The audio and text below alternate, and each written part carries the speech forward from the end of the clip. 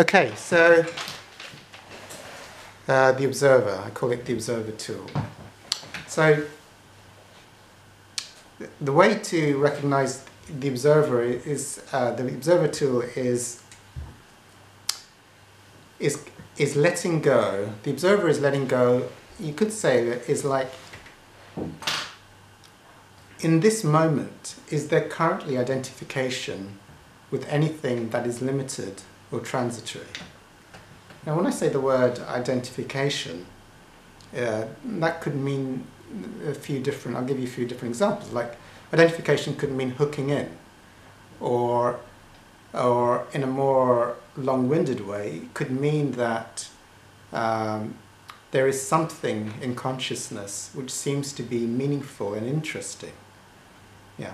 So if any of those things are going on, then what happens is it seems like a hooking in or identification occurs, and then the experience of the self starts to contract or starts to become fixated. The sense of self starts to constrict and get lost in that which is hooked into, or that which is limited or transitory in nature.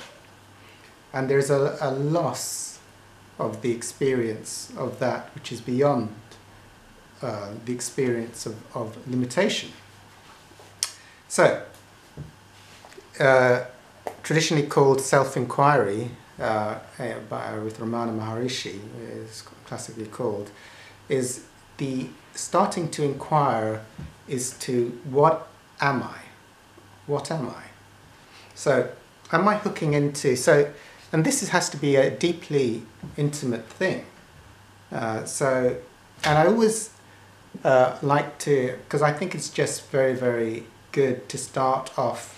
I will use something. No, can I use something different than a mug? I can use a pen today. So it's also good to just check, with an object which is meaningless.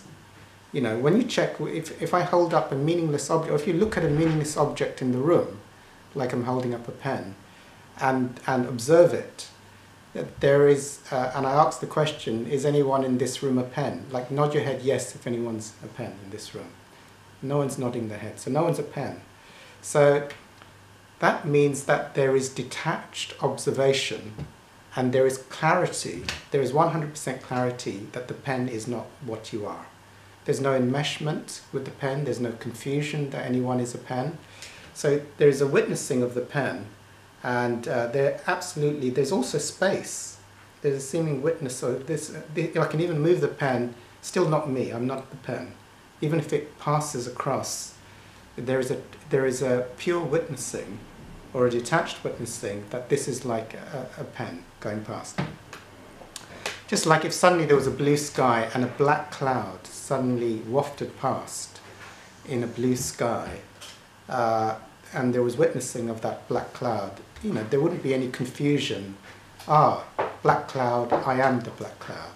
So that's the thing. So the most crucial one, I think, to start with, but it can be different, because different people have different things that are meaningful to them, and therefore become hooked into or identified, and then it's like unconsciously placed as self. But I think one of the major addictions is thinking. So it's a very, very strong addiction to thoughts. So I think it's always a good one to start with. I mean, some people, if you're having chronic pain, it might be good to start with that. But thinking, so thoughts, thoughts come and go. Thoughts, everyone's experienced times, maybe you can't remember, because there can be defense mechanisms within the thinking. But there have been times when there have been less thoughts, there have been times when there have been more thoughts passing by. There might have even been times when there's been no thoughts, it's just been the present moment, the timeless now. And so it's like the stunningness of, I don't know, it could be a lake or a tree or whatever it is in a park, or some water, or a water on a canal. It's like the thoughts go silent and there's pure presence, and there's no identification with any story. And then sometimes there can be times when there can be lots of thoughts going by or a few thoughts going by. But that which observes thoughts or the absence of thoughts, is that, is the observer of thoughts here?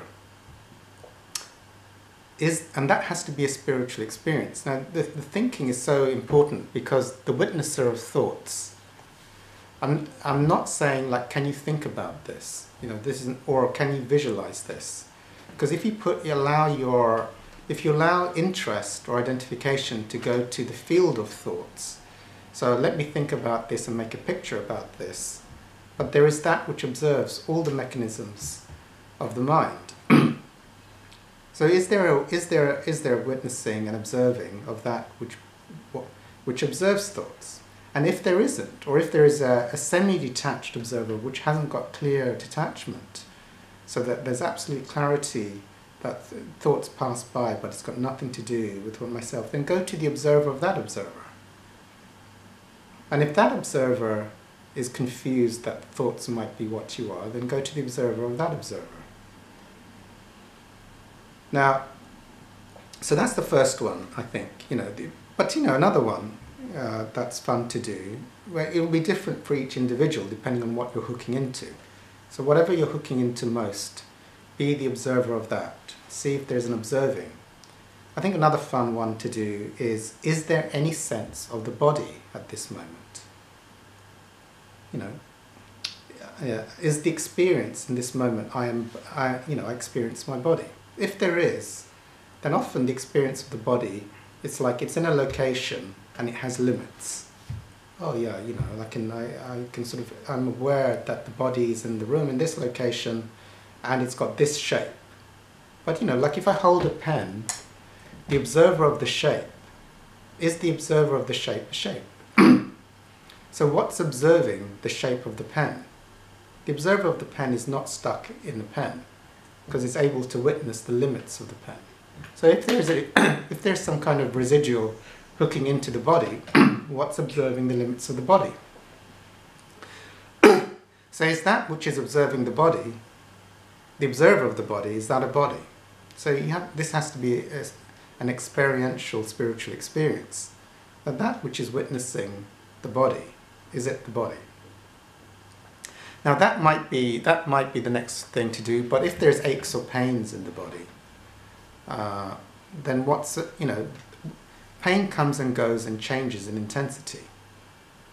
So that which is observing pain coming and going or changing intensity is the observer of pain in pain. Or is the observer, and if the observer is in pain, then what is the observer of that observer in pain? The other one is time. This is a real good one to do.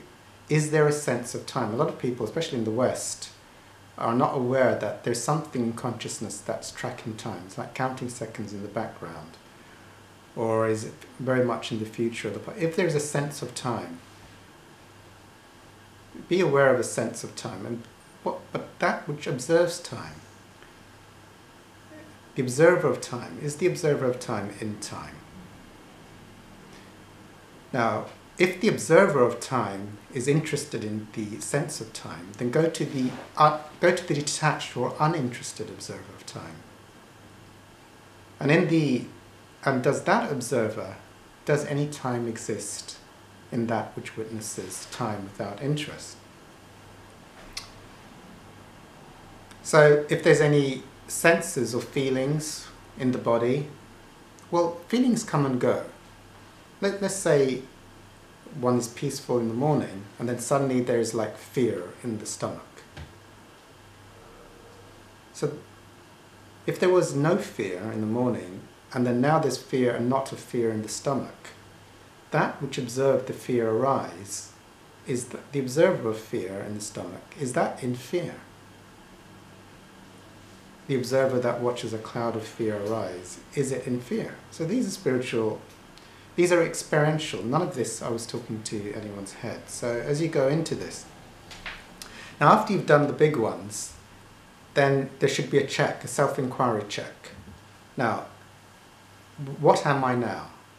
If I'm that which observes thoughts, if there's an put it correctly, if there is now clear observing of thoughts, there's clear observing or witnessing of the body, there's clear witnessing of all sensations that might be in the body, there's witnessing of time. When there's pure witnessing, when there's detached witnessing, these things fade away. It's only out of interest and hooking in that they start to experience the self. Now, as you get here, is there any sense of being limited or contracted? And whatever it is, if there's any sense of limitation and contraction, what's observing that, where you currently are at? Is that which is observing what you now are, is that in any way contracted or limited? Does it have any texture? Does it have a boundary? But what's observing the boundary? Is it fluctuating? But what observes fluctuation? Is that which observes fluctuation or change? Is that fluctuating or changing? So as you go deeper, just keep going deeper until, and recognize that as you go deeper into the observer, these things disappear. Like when there's no interest in something, when there's zero hooking into anything, it disappears. To the extent that something is finding it interesting or wants to hook in or finding it special, then to that extent it seems to exist. So we're going to have about 2 or 3 minutes in silence now, just to silently rest in that which is eternal, or just keep practicing any form of limitation, go deeper into that which is witnessing that.